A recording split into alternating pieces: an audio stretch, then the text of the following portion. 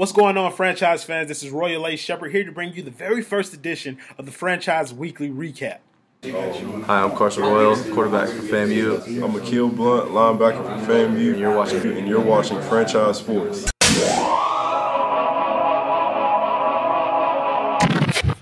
So, on this week's recap, we're going to talk FSU and FAMU football. They both played games on Saturday where FSU took on Texas State University and FAMU traveled down to Tampa to take on the USF Bulls. We'll start with FSU since that was the more highly anticipated of the two games. Florida State actually turned this game into a laugher pretty early. They got on the roll behind the legs of Dalvin Cook and Mario Pender. Dalvin Cook had 19 carries for 165 yards, and Pender ended up with 14 carries for 92 yards, and they really set the tone for this team.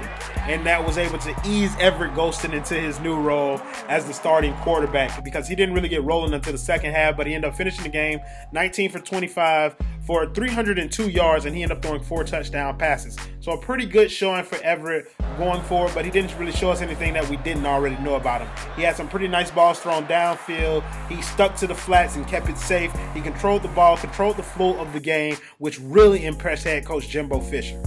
I like what Everett did, not just throwing the ball, but the way he managed the game. Got in and out of the right plays, got in and out of the right checks. Did a really nice job in that regard. Still got some things we got to work on, a couple little things. Since I got back, it ain't been no lack of confidence with them.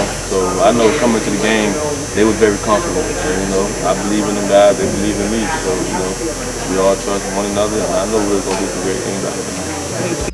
FSU's defense was by far the most impressive unit of the evening, in my opinion.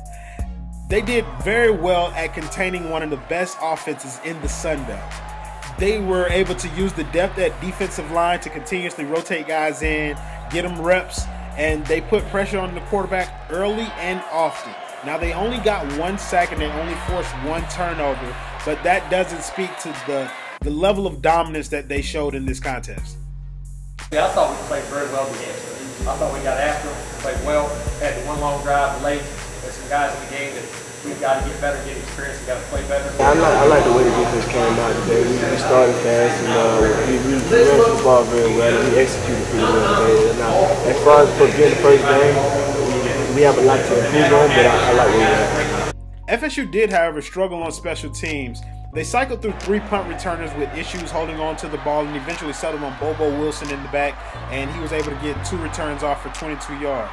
But for the rest of the night, the coverage on the punt team, even the kickoff coverage, was a bit shaky, and that's something that Coach Jimbo Fisher did say that the team would have to improve on before they head into next week's game.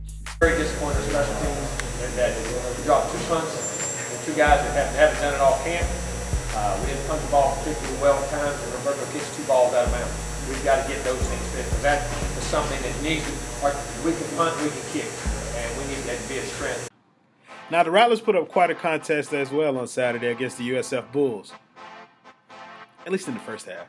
The score ended up being 51-3 in a rout, but some of the positives from the game were the FAMU defense. Akil Blunt led them with 11 tackles, and they played pretty well in the first half. They held the Bulls to 16 points, and after that, the game kind of got away from them. Well, obviously, they played well. I mean, they played well enough for us to win. We needed to provide some help for them, from an offensive standpoint and special teams, and I thought we did from a special team standpoint. We just couldn't do what we wanted to do or plan to do from an offensive standpoint to help that situation. In the first half, we played well. Second half, we kind of came apart, and there were jobs where we didn't make them work for some of the scores as hard as we made them work in the first half. So, I mean, that's really the biggest thing, is just making the offense work as hard as possible. Just going into this next week, we want to make sure that our heads are on straight, because we know that tough loss can bring a lot of negative energy into the field house, and we just want to make sure the guys are confident in their ability and that they can take on this new team coming up. The Bulls reeled off 35 points in the second half, and they just weren't able to keep up. The depth got to them eventually, but the sign was positive for FAMU moving forward.